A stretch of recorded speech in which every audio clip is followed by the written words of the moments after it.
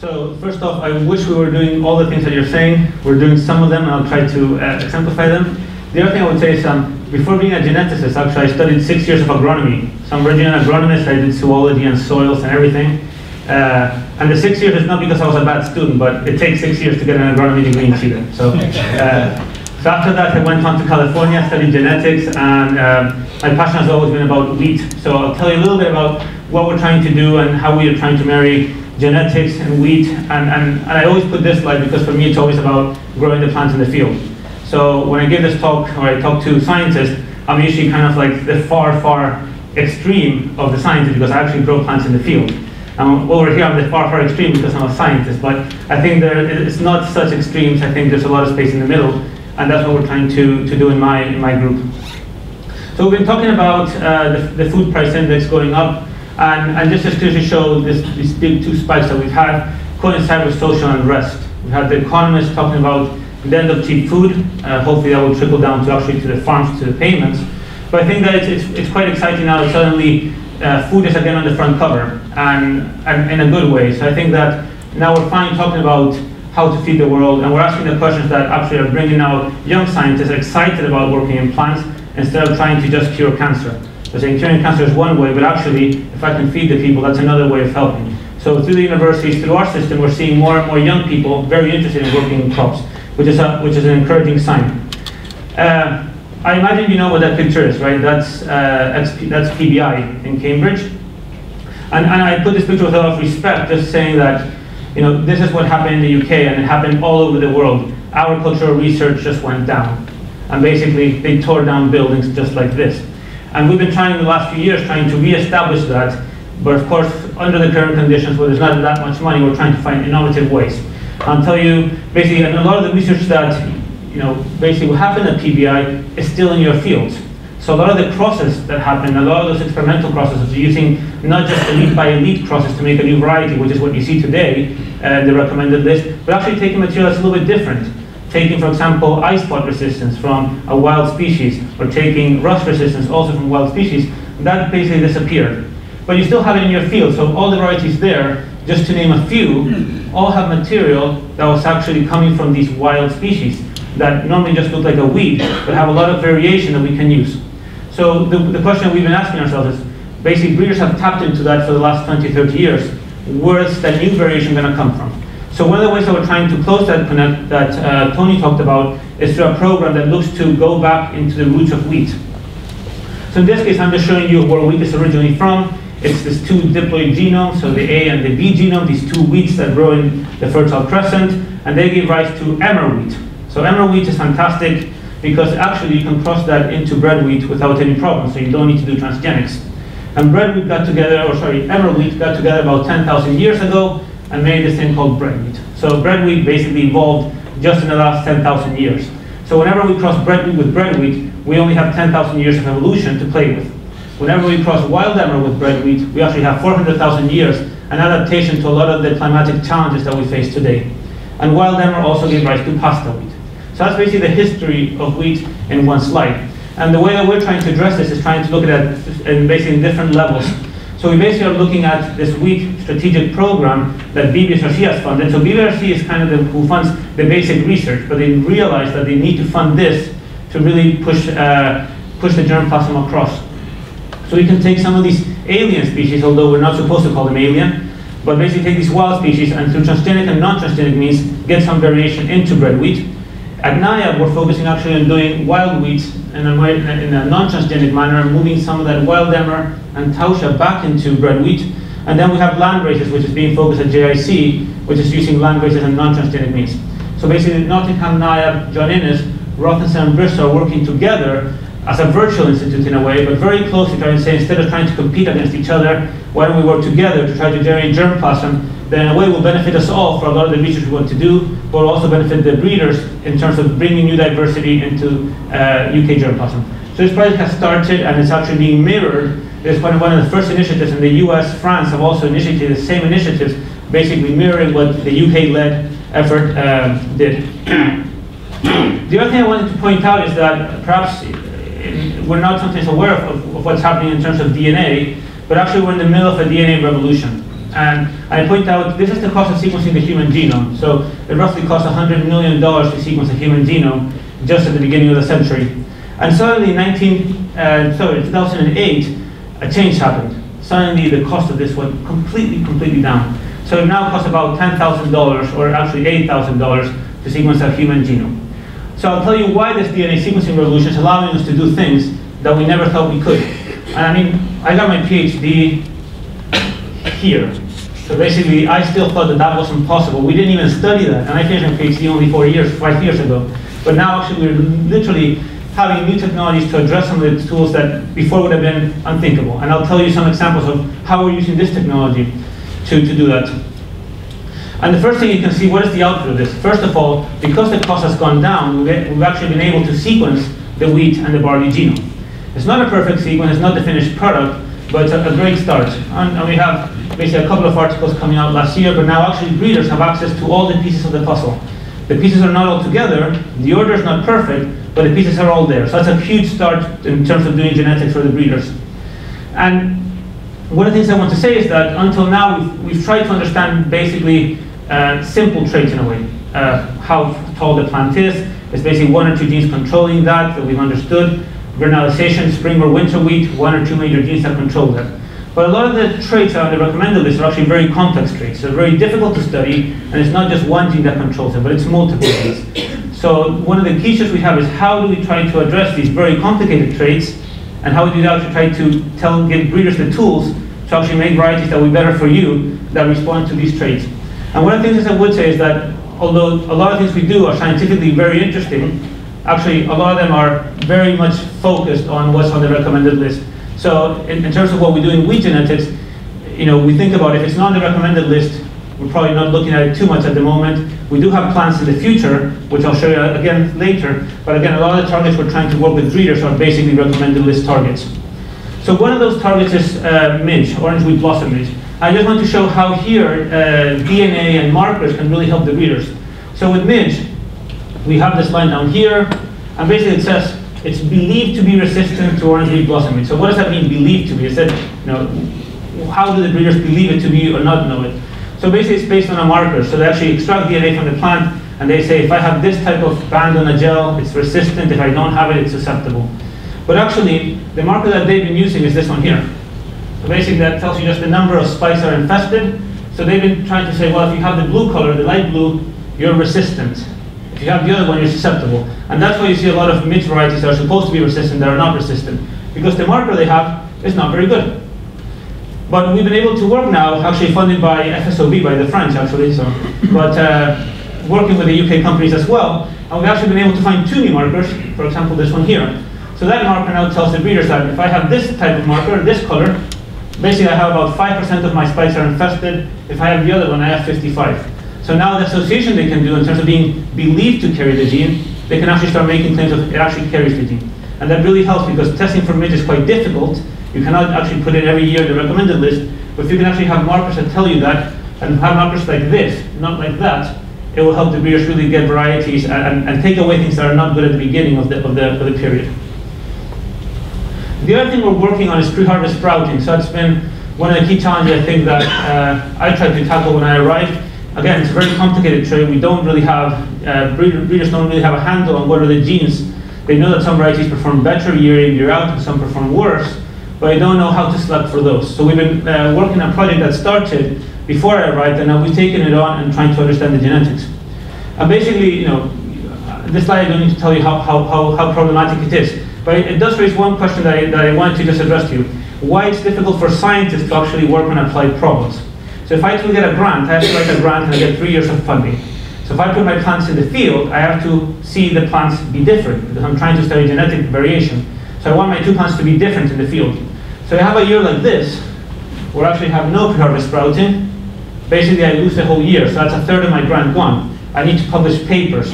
So to publish a paper, a lot of times, with that amount of variation, it's very, very difficult. So a lot of this research requires 4 to 5 years funding, but of course no one wants to give money for 4 or 5 years.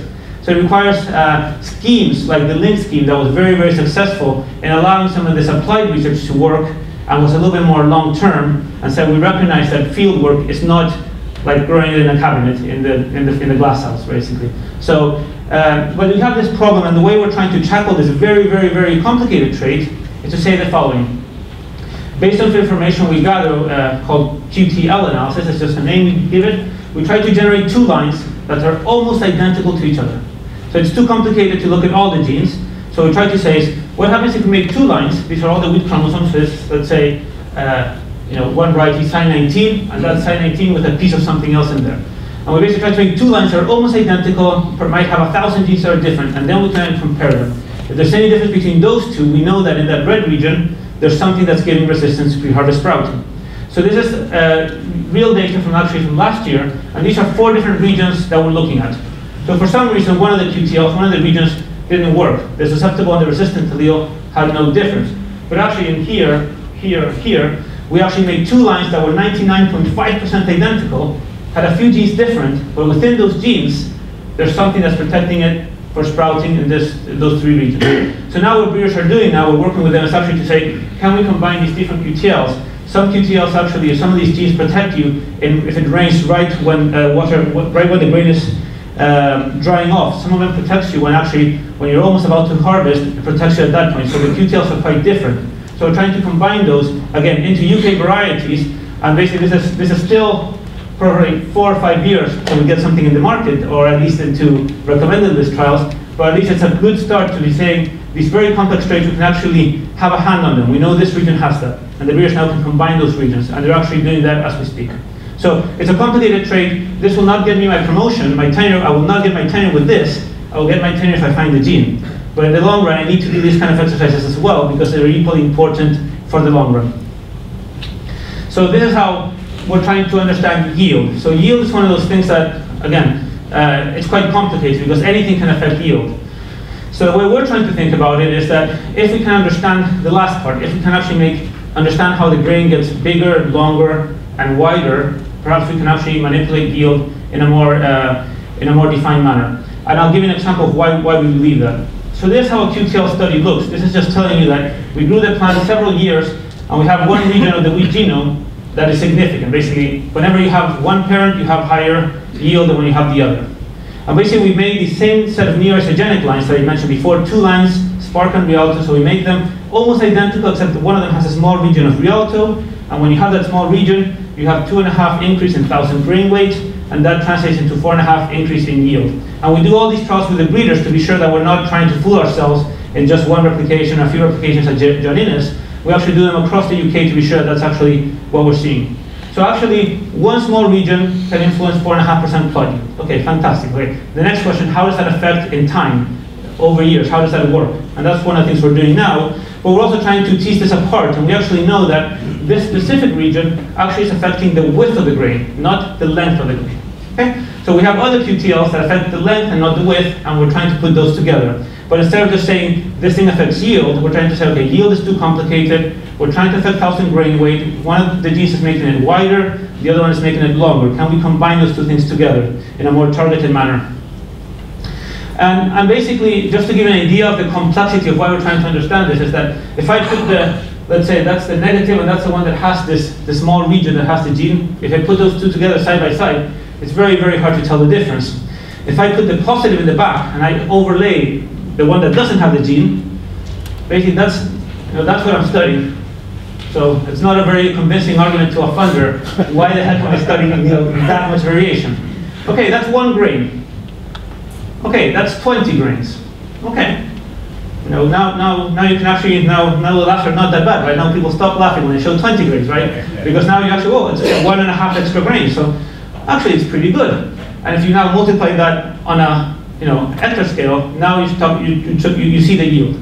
So the question now we have is, not only is that effect quite important, but the beautiful thing about wheat is that breeders have for a long time been selecting based on what they see. Seeing this is quite difficult, okay? But importantly, we talked about it has 3 different copies. It has 3 genomes that came together during evolution, okay? So you have an A genome, a B genome, and a D genome. They all came together. So that means that you have 3 copies of every gene in wheat. And a lot of these traits are controlled, let's say, by a single gene, so you'll have 3 copies of that gene. So the breeders can only select when they find a mutation in one of those 3 genomes. And a lot of it's very subtle effect, like you see here. So So the hypothesis that we have is that a lot of the genes that are determining yield, as have been seen in rice and other species, are actually genes that make the grain a little bit smaller just in case. Breeders have taken the brakes off and they get bigger grains, just like in that case there. But we're only manipulating one of the 3 genomes. So our hypothesis, if we can actually understand what is the gene that's affecting that grain size, in this case on chromosome 6A, I then have a copy on 6B and 6D. I have on the other 2 genomes, I have 2 extra copies that I can manipulate. And perhaps there I will get the 10% or 6% increase in terms of grain size, and not just 1.5 or 2% increase in grain size.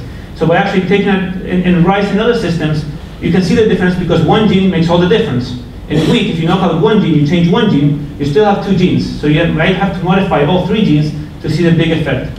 So that's what we're doing at this moment now. We're trying to really get to the genetics, understand what is the gene, and then be able to manipulate that in the 2 other genomes. So we talked about rust, before. So this is stem rust right there. So this is that famous UG99, Uganda 99 isolate that appeared.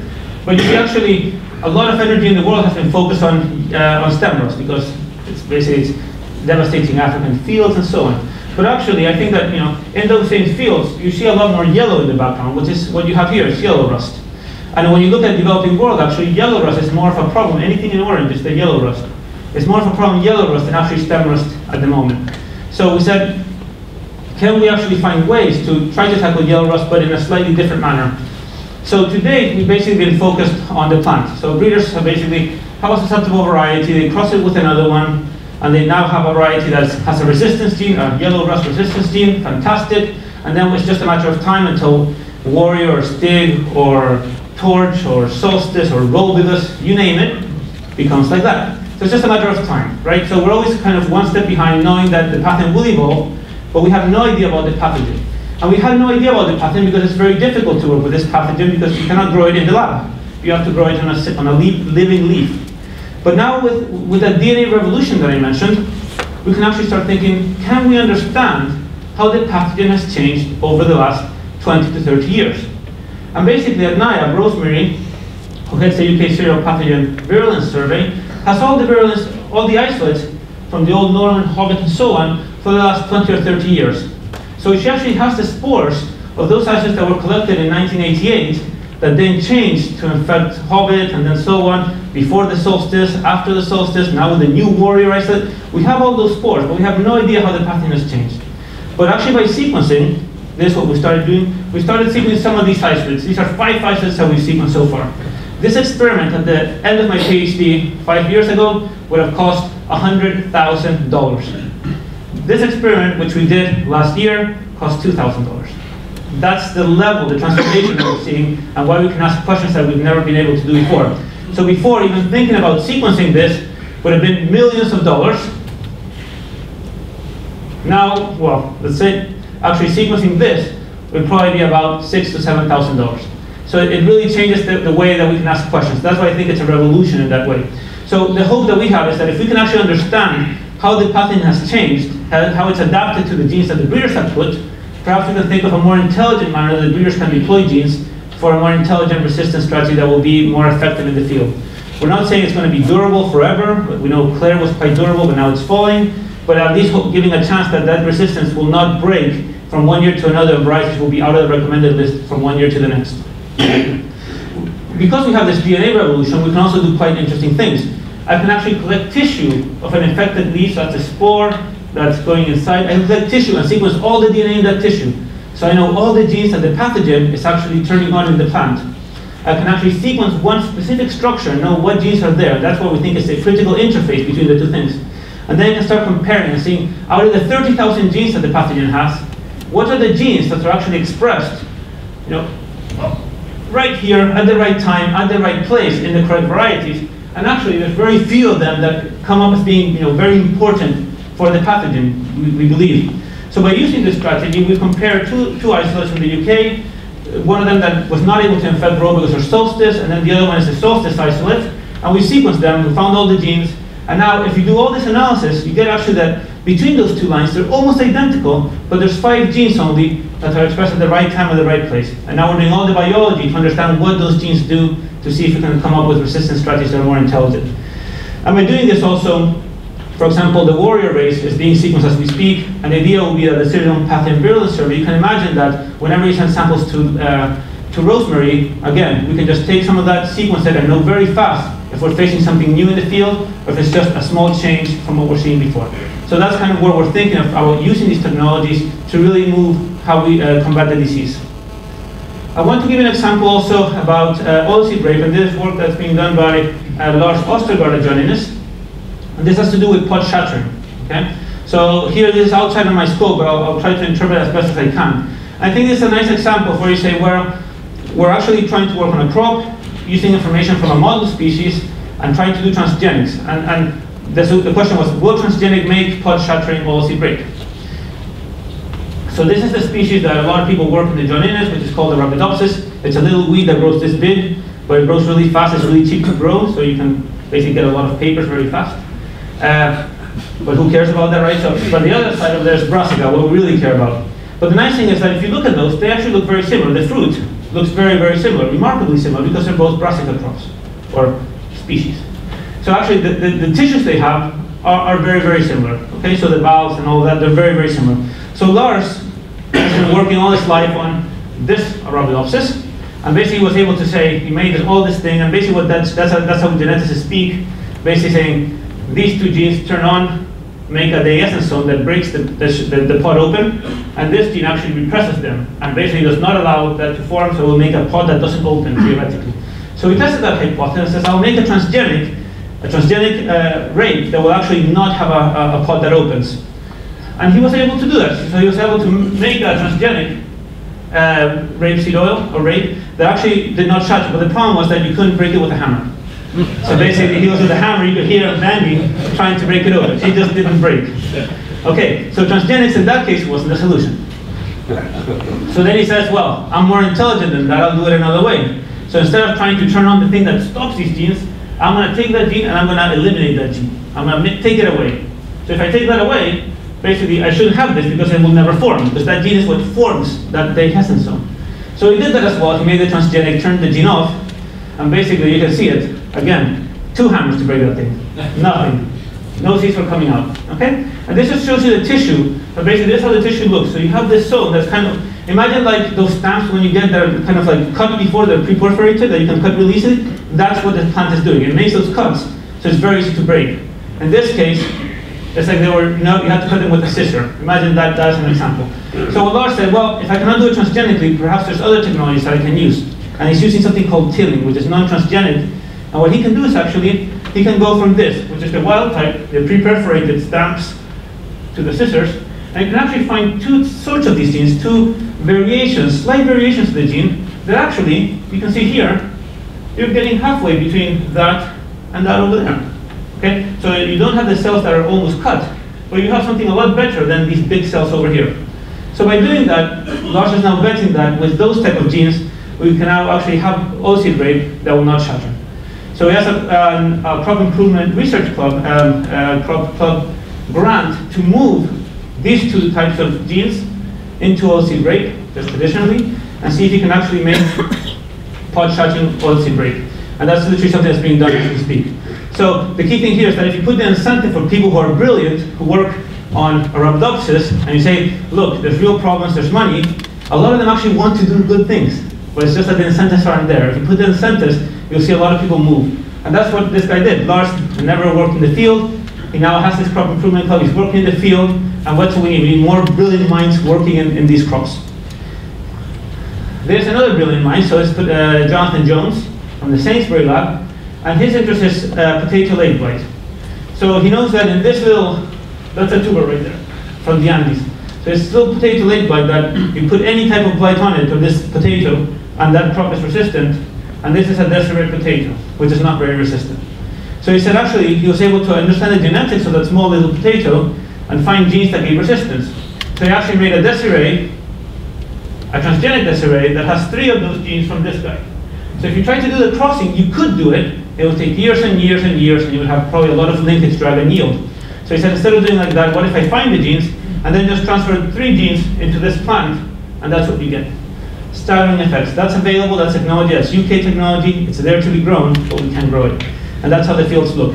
There's actually a field in Holland, because the trials that we had to do here were just impossible with cages and everything. So he's doing some of these trials in Balingen and some in the US.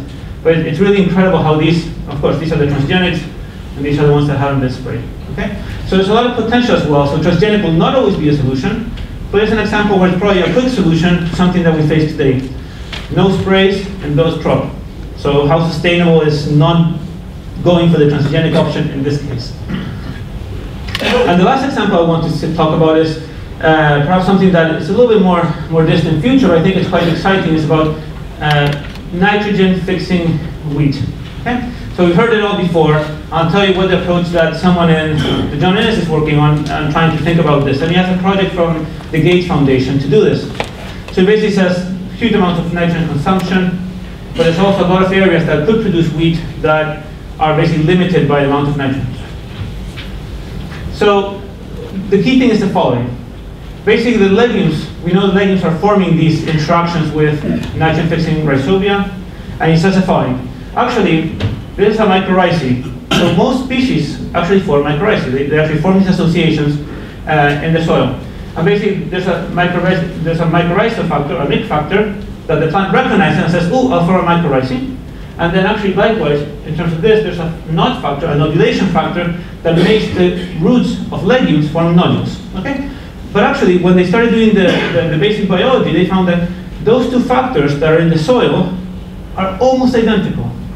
Okay, if you switch this guy around like that, they're the same basically. So almost identical. Okay, so that's the first thing. So the signal that's in the soil is very, very similar to make nodules and mycorrhizae. And the next thing I'll show you is what is really interesting. All land plants can make mycorrhizae. Just a few of them can make nodules.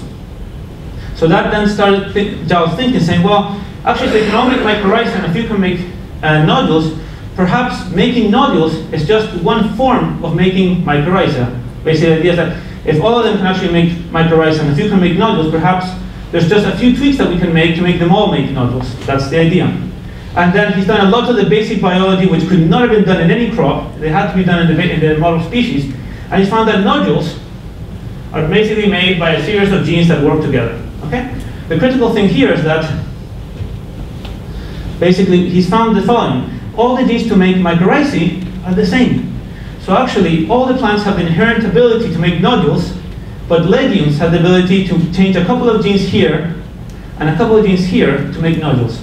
So the question is, can you actually make plants that do mycorrhizae, which are all plants, understand that there's now not a mycorrhizing factor, but a nodulation factor, which I showed you are almost identical. So everything is there. So basically, wheat plants, rice plants are all hardwired to make mycorrhizae, and inherently they're hardwired to potentially make nodules. And he's actually made rice that make nodules. So now he's trying to say, can he make maize? And this is kind of a model species for monocots that actually can make nodules. So it's a long-term project. He said, be very careful how you say it. So basically, project step number 1, 5-year project, is just to engineer a maize plant to recognize that factor.